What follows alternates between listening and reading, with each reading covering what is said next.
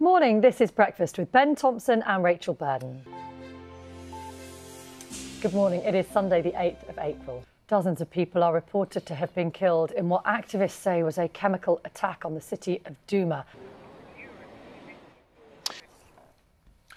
Peter Kay has appeared on stage for the first time since cancelling all future work projects. Front page of the Mail on Sunday also leads with the story about violence in London. Theresa May is Home Secretary.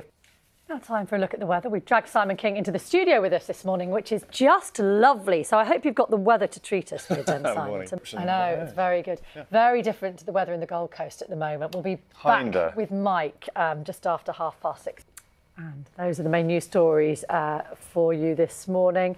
However, loads of sport to discuss from yesterday and, of course, continuing sport to discuss from yesterday and, of course, continuing through the night and into today. So much, Mike. And as I mentioned earlier, Scotland winning in the lawn bowls earlier on today was so far a Commonwealth Games highlight. Yeah, I think we also need a colour chart for Mike's tan.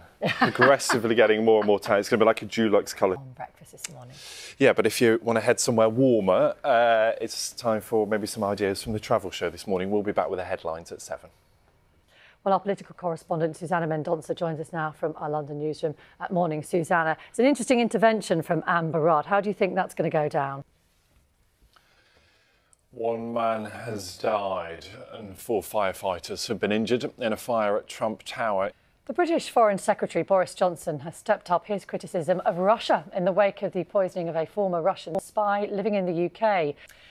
German authorities say a man who drove a van into people outside a restaurant in the city of Münster was a German citizen. Brazil's former president Lula da Silva has surrendered to police to begin serving a 12-year sentence for corruption.